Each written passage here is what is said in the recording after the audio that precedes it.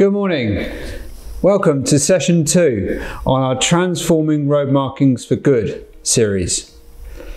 So this series is based on Highways England Transforming Road Markings competition, which started in 2018. The application we talked about in our last session was off-highway at ATEC in Madrid, Spain, where we did turntable testing. Stage 2 of the competition was to apply our competing product or our competing system onto the M5. This was going to be applied, the system was going to be applied between junction 18 and 20 on the northbound carriageway during April and into early May during the year 2019.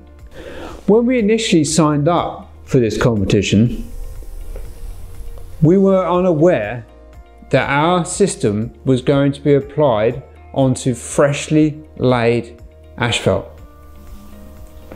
This caused some concerns for ourselves. Hadn't been done before by us as a company.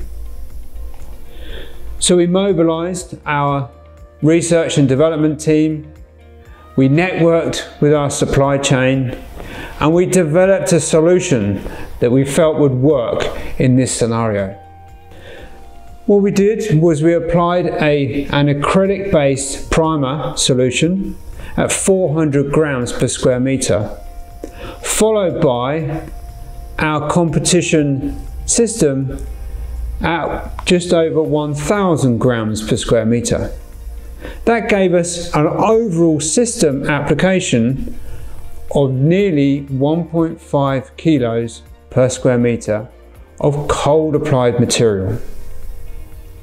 The application went very well and the carriageway was open to traffic within the time frame given.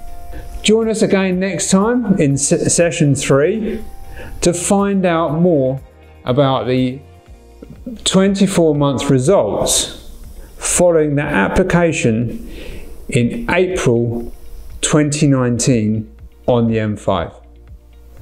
Thank you for watching and we look forward to seeing you again soon.